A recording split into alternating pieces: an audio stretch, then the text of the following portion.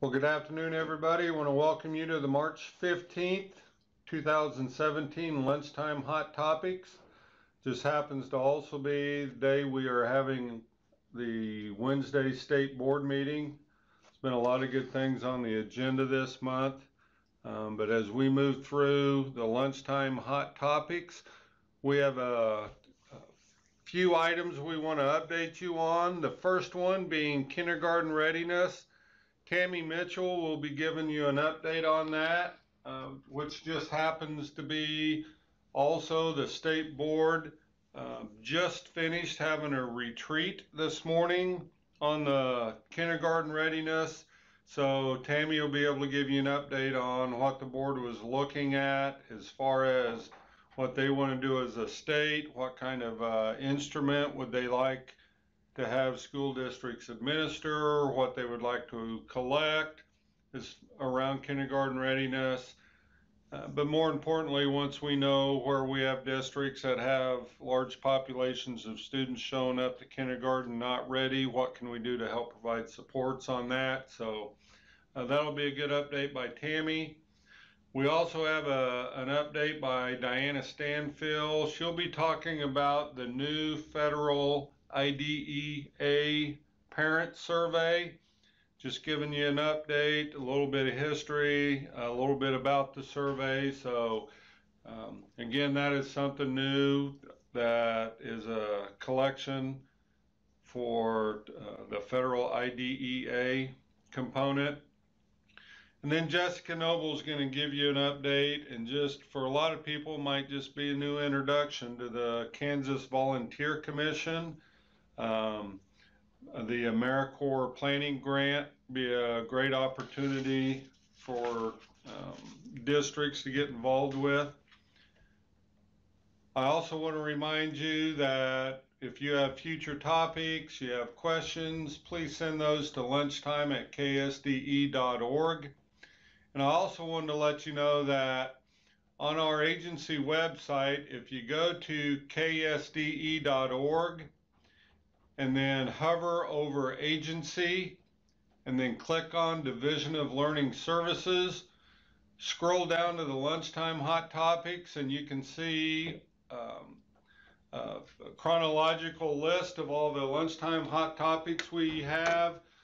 They are recorded. You can play them again for staff or administrative or leadership teams just on different topics, and it tells you what we covered on those. So anyway, if you would like to show these at any other time, that's where you'll find the complete list. Also want to remind everybody that coming up this summer at 3 different locations, we have our Impact Institutes. The theme this year is Kansans Do. This really focuses on the state board initiatives, what's going on around the board's vision. You'll get much more in detail around individual plans of study, kindergarten readiness, socio-emotional character development, post-secondary measures. And you can see on this, there are 3 locations, Washburn, Pittsburgh, and Barton County Community College. Would really like to encourage you to send a team, especially teachers. That's why we do this during the summer. Provide teachers the opportunity to come together, listen to some of the individuals that are leading these initiatives, as well as we have a lot of school districts that come and present to share what they're doing in their own school district. So again, it's a very low cost. I think it's only about $25, $30 for the 2-day, but those are great opportunities for especially your teachers or other staff that haven't been able to get plugged in to the initiatives and where we're headed. Again, we're excited just to continue moving this vision forward. We believe that Kansans can do this. I'll be heading to DC this weekend to have a discussion for a few days with the deputies from all the other states, really talking about what are we trying to do just outside of federal accountability under ESSA. What are states doing trying to change the vision, change the focus away from just the standardized test score to other ways they're trying to measure student success? And tell you, I don't know of any other state yet that is trying to really change the conversation, and happy with where we're at here in Kansas, and appreciate you being on board with us. Thank you. Hello, I am Diana Stanfill with the Early Childhood, Special Education, and Title Services team, and I am here to ask for building level help with the federally mandated IDEA Parent Survey. First, I will briefly talk about the survey and process, and then I'll lead into how principals and other building level staff can assist in increasing our participation rate in the survey. As I go through, jot down any questions or comments you may have. You will find my contact information on the last slide. I will read the specifics on this slide so you have the exact purpose of the survey. IDEA federal requirement to survey parents to determine the percent of parents with a child receiving special education services who report that schools facilitated parent involvement as a means of improving services and results for children with disabilities. As I stated, the survey is federally required, and the questions on the survey have been validated and checked for reliability by the federal government. I'd like to talk to you briefly about a couple of the details of the 2017 survey. This year is a census year. It comes up once within each 6-year cycle.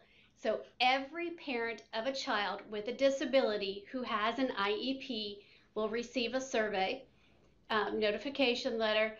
And when we say with a disability who has an IEP, that is as of our current December 1 count. So if you have a student who is identified more recently, the parent will not receive a survey.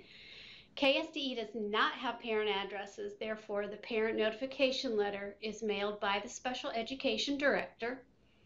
The notification letter directs parents to an online survey, and this year the census count was over 71,000 Kansas parents sent a survey notification letter, and normally the count is closer to 2,500 to 3,000.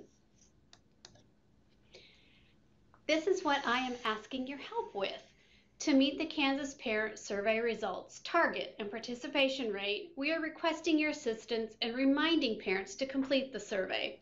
Similar to what I did last year, in late March, early April, I will send you, as the principals, a sample text. If you would please include that in your newsletters, any letters, text messages, or email blast if you have the capability of doing so. The sample text will remind parents who received a letter to complete the survey. We do not provide the survey link in the text because survey participants are restricted to those who received a letter. This has to do with having accurate numbers to track participation rates and the results. This is a quick timeline of events, just an overview so you can see where your assistance falls in the overall process. As you can see, March 1st, we sent the notification letters to the special education director. The notification letters were to be mailed by April 1st, and then late March, early April, I will send some sample text to have you send out those reminders in your newsletters, emails, or text. And May 31st is when the parent survey closes. I would like to just briefly go through this. It's a little confusing. The survey is online, and the letters that were sent to parents are only notification letters so that they can go online and take the survey. That is why the URL will not appear in any of your reminding text. So I want to thank you for your assistance with the Federal IDEA Parent Survey. Your help is truly appreciated. And below is my contact information. If you have any questions or comments, I am Diana Stanfill at dstanfill@ksde.org, and my phone number is 785-296-7262. Thank you. Good afternoon. This is Tammy Mitchell. I'm an assistant director on the Early Childhood Special Education and Title Services team here at the Kansas State Department of Education, and I'm here to give you an update on kindergarten readiness. We have an early learning team here at the State Department of Education, and I just wanted to take the time to introduce those people to you because all of the work that we're doing involves a huge team effort. And so Barbara Dayal is an early learning consultant on our team.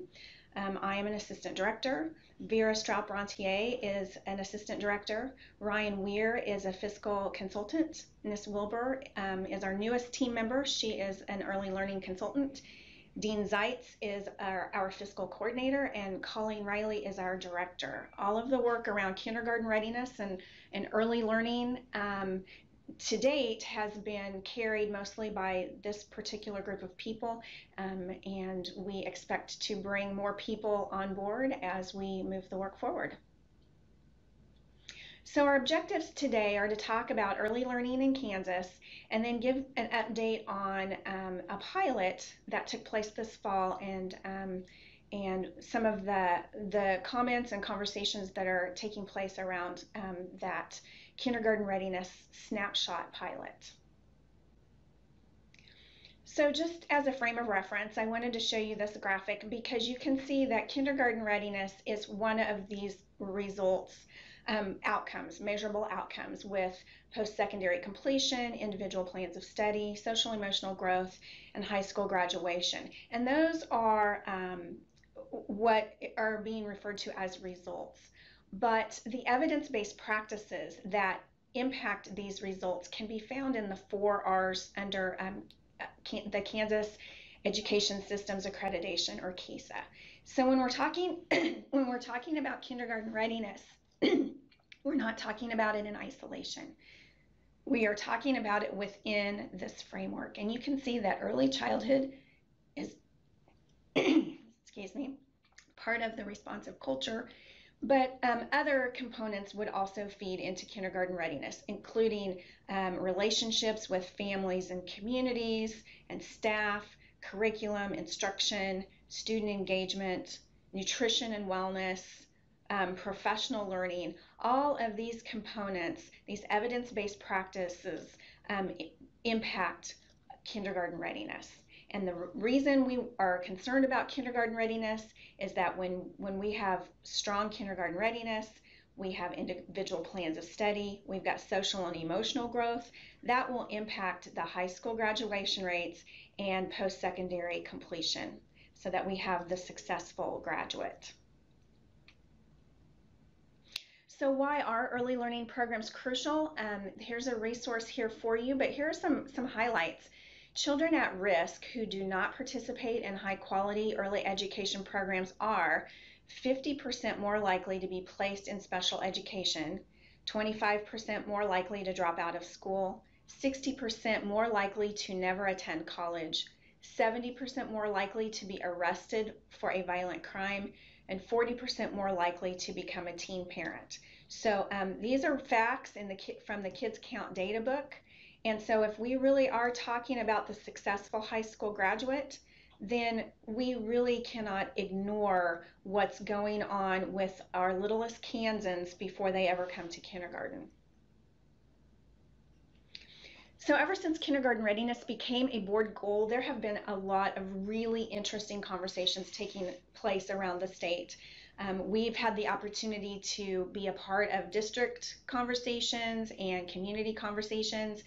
And more people are really getting excited about this particular outcome. But one of some of these big questions that you may also be thinking of are around, well, how can schools be ready for the children they receive? What is a high quality early learning experience? What does quality kindergarten look like? And how do we align early learning to what's being done in K-12? So these are big questions. These are questions that each community has to grapple with independently. We're happy to listen and have conversations with you, but As you know, districts are so diverse in our state, and there isn't a one size fits all. But if you're talking about, what kinds of questions should you be asking in your community, and this is a pretty good list to start with. So we're working here at KSDE to align birth through K-12 as far as having a coherent birth to elementary framework and aligning standards, curriculum, and assessments. So I wanted to share this with you, and this is another really good resource. NAEYC, the National Association for the Education of Young Children, has just a lot of really good resources about developmentally appropriate practices. And so when we're talking about schools being ready for children, we're talking about developmentally appropriate practices.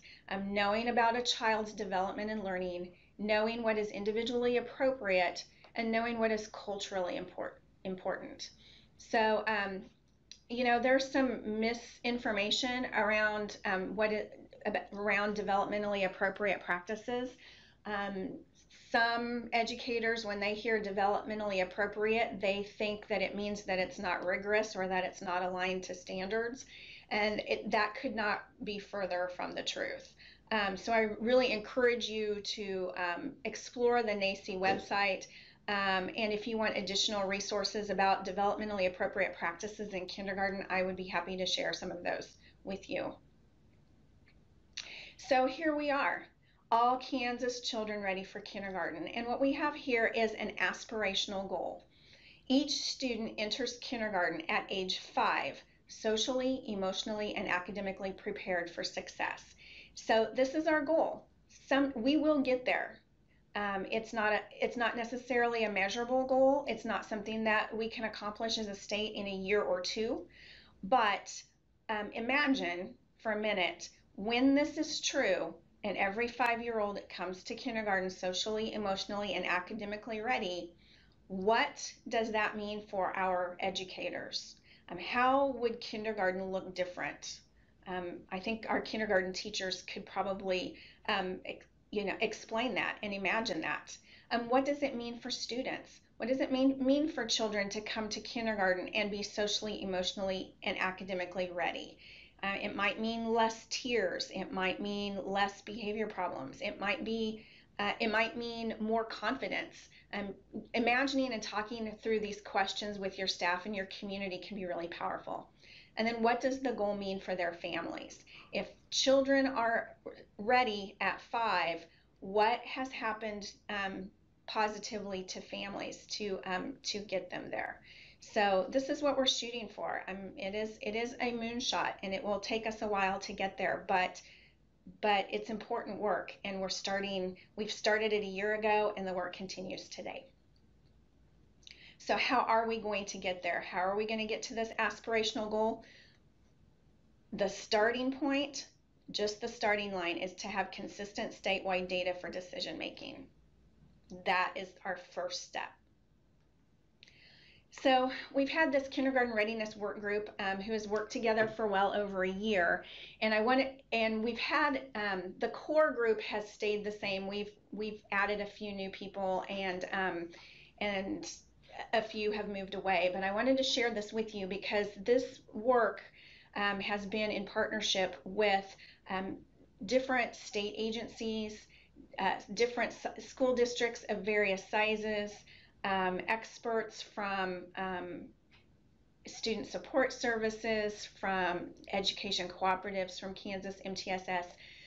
We've had our English learner and Title III expert here at KSDE part of this, and of course our team. So I just wanted to show you that the work to date has been a group effort, and it's included our team here internally as well as stakeholders from around the state. So we're going to talk about a snapshot.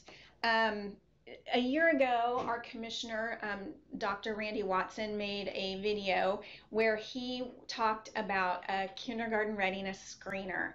And what we're finding is that that seems to be a really big hurdle.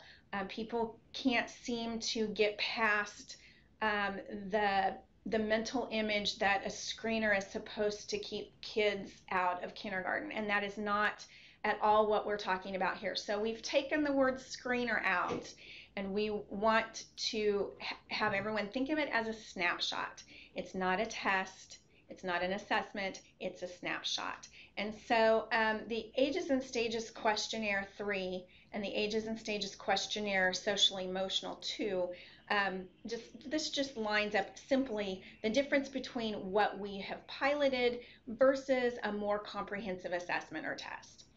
So the ASQs look at developmental milestones, whereas an assessment or a test looks at skills acquired. It was very important for us to look at developmental milestones because we don't have early childhood opportunities or preschool for every child in our state. There are not near enough spots with our partners at Head Start, with faith-based preschools, with KSDE and Children's Cabinet programs. There are not enough spots. So to look at skills acquired would not be realistic for where Kansas is at this time. So we're looking at developmental milestones. It provides a snapshot. So like a lot of other snapshot type tools, it's just kind of taking the temperature. Where are they on this particular day? And does that snapshot look like they're developmentally on track, or does it look like maybe something more comprehensive is needed? An assessment or test jumps right to something that is much more comprehensive. The ASQ3 and ASQSE are relatively brief to administer, and we'll talk about that. Each form really can take 15 to 20 minutes once people get used to how to collect that information. Whereas an assessment or test is lengthy, it requires time, away from the classroom to administer it. And then the ASQ3 is largely observational in nature, whereas the assessment or test requires pulling kids to the side, asking them a lot of questions, and trying to maneuver and manage that. So this kindergarten readiness snapshot is a hinge. Think of it like a hinge, not a gate. It swings back to inform teachers of prior experiences. It can swing forward to inform effective classroom practices, and that's how it can be used at the local level. At the state level, all we're collecting is the number and percentage of students who arrive developmentally ready for kindergarten. That's really all we're looking at the state level, but we want to provide a tool that provides rich information to local programs. It can inform communities regarding early childhood opportunities, but it is not a gatekeeper to screen 5-year-olds out of kindergarten. So we want to get to our aspirational goal of arrive at 5. So here's the ages and stages. We're going to talk a little bit about the pilot. If you want to know more about the Ages and Stages questionnaires, you can go to agesandstages.com. There is over 20 years of evidence and research behind this particular tool. It is valid and reliable when implemented with fidelity, and it is a parent-completed child monitoring system. That means that it's a questionnaire for parents. So we'll talk about that. I know that everywhere I go, everyone asks, well, are parents reliable? Can we trust them? And the research behind ASQ is so strong that they can prove that 90% of the time, the way a parent reports a child's development and the way their teacher would report it, 90% of the time they are in agreement. Okay, so that's really, really high. Of course, 10% of the time it's not, and so we will have to think about what happens when a teacher and a caregiver or a parent are not in agreement. So the Ages and Stages questionnaires, this just tells a little bit about them. So the ASQ3 measures communication, which is early literacy and verbal skills, gross motor and fine motor, problem solving, which includes early or emergent math skills, language skills, and science skills. And then the personal social, which would be what we would think of as self-help skills. The SE goes into more social emotional characteristics. How well can children regulate emotions? How well do they interact positively with others? And are their emotions and interactions developmentally appropriate? So I encourage you to check it out on agesandstages.com. So I think possibly when this particular Hot Topics airs, I may actually be presenting data to our State Board of Education. We are to be presenting on March the 15th, and so I'm going to give you a little bit of information, but our board is going to be getting quite a bit more information that I will be able to update you on at a later date. So our pilot included 189 teachers in 62 schools. 2,222 questionnaires were given, and 2,641 caregivers or parents were included in this pilot. The participating districts, there were 37 total, all sizes from 1A to 6A, all over our state. So it was a really nice representation. And so here's our snapshot implementation timeline. And all of this is asterisked because it is still in flux. It is still to be determined. I could come to you 2 months from now and have a timeline that maybe shifts or looks a little different. But our first step this spring is to present a recommendation to our Kansas State Board of Education. The state board has some decisions to make, but based off of this decision, we would, as an agency, engage in a request for proposal process. That is a state requirement. It ensures that we are good stewards of our state dollars, and so we would put out a request to see what vendors are out there that can provide tools and support to our specifications. A vendor is selected through a very rigorous process, and contract negotiations take place. So you can see that before we ever order materials, there is a lot that needs to be discussed here. Okay. Now our goal is, if our state board approves the use of the Ages and Stages questionnaires, our goal is to find funding so that this would be at no cost to schools. That is our goal. Depending on, there are so many things in flux, there are so many dominoes that need to fall that I can't promise that, but we're working very hard to make that a reality. Best case scenario, this summer we would be ordering materials and shipping them to every elementary school in Kansas, and a training of trainers would begin. Phase one, this is really important because I've got so many people calling me saying, if we're supposed to do all of this in the fall, where are we? It's March, and we need to roll this out really intentionally. And so our goal is for during the fall of 2017, we would have a phase one training. So our idea is to have a large cadre of trainer of trainers cohort, and then to disperse those trainers back to their home districts where the first phase of training would begin. And I anticipate phase one being, how to collect the data, ideas on how to engage parents, how to enter the data or get the online pieces set up, and really having time for every classroom in Kansas to have the same experience that the pilot had, in that you're trying out the tools, you're trying out the online pieces without the pressure of having an actual data collection.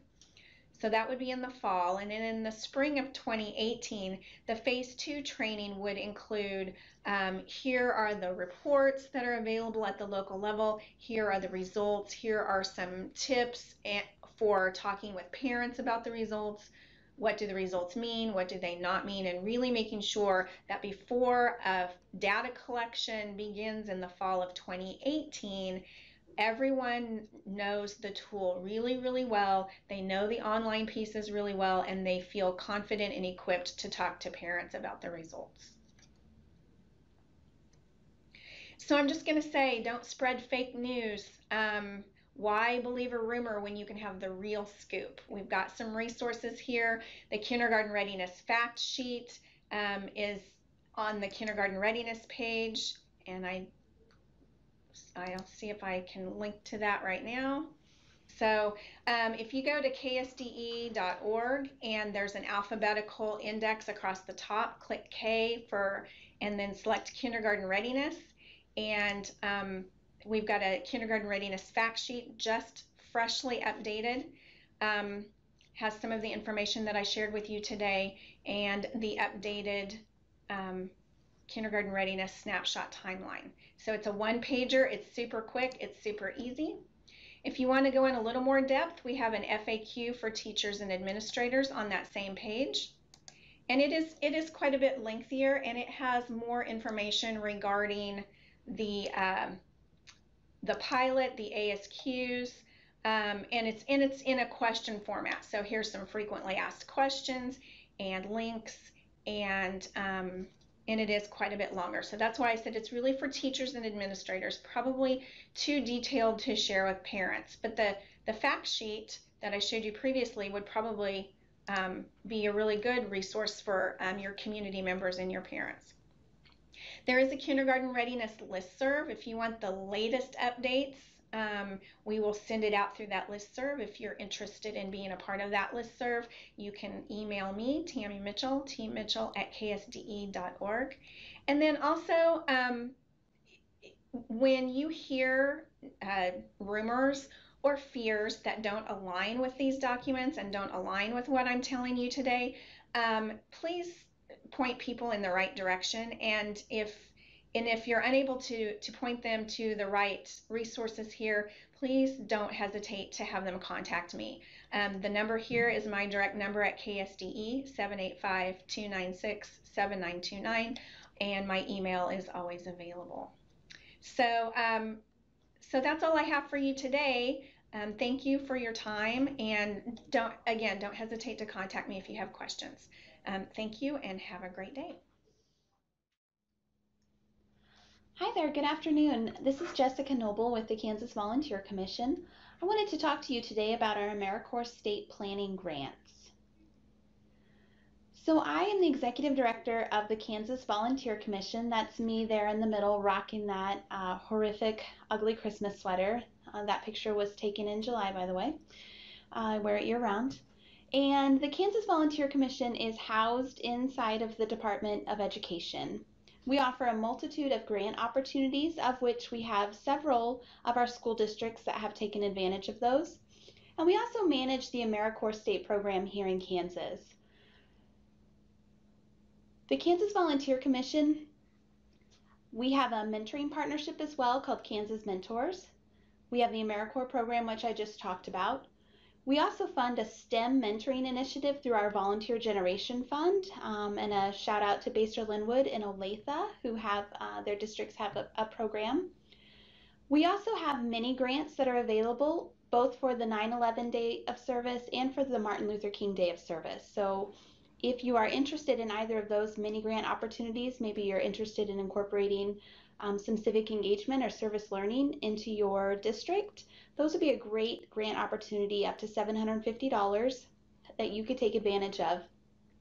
At the end of the webinar, I will have the email address that you can send your email address to if you want to be added to our newsletter.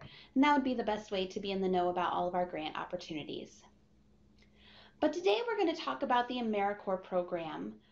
So we have 8 AmeriCorps programs currently in our state, and those members are providing direct service. They can do that in a multitude of different ways, either full-time, half-time, quarter-time, part-time. We have a reduced half-time, we have a minimum time.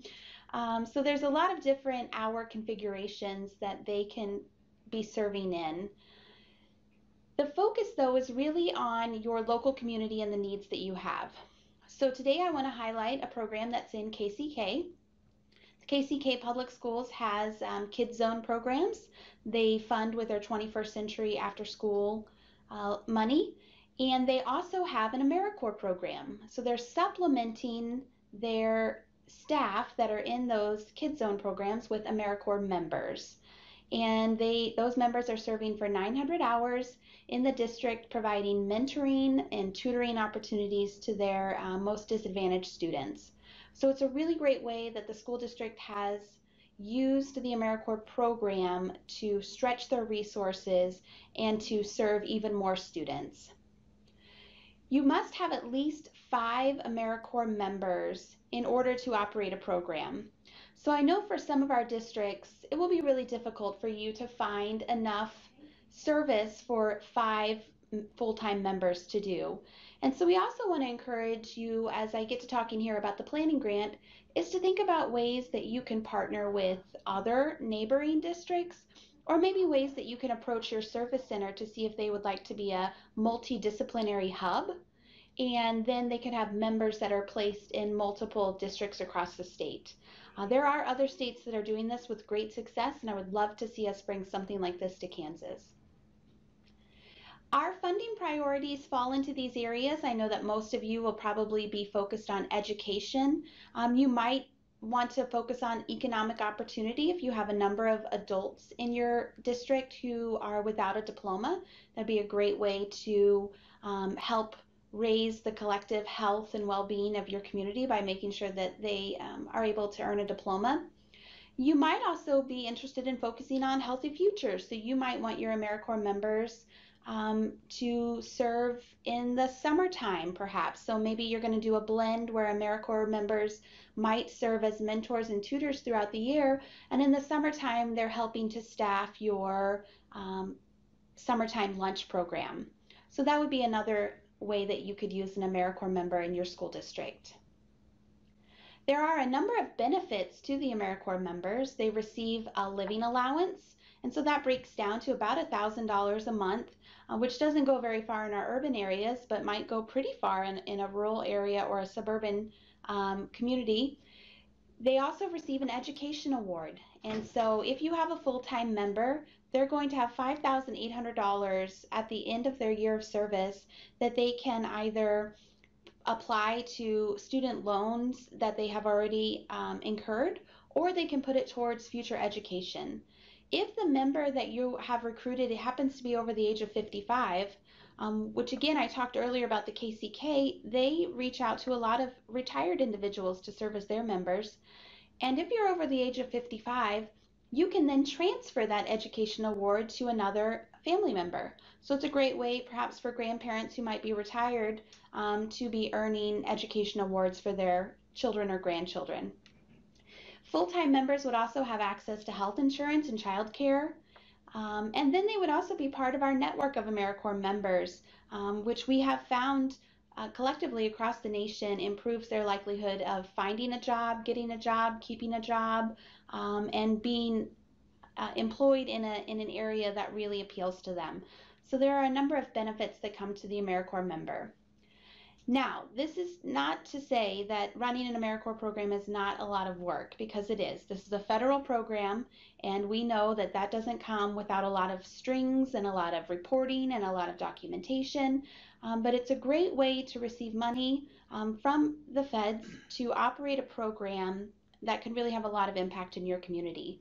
As you can see here, our education organizations are eligible to be an applicant. And what we're offering right now, so our actual AmeriCorps application has closed, but we're offering a planning grant.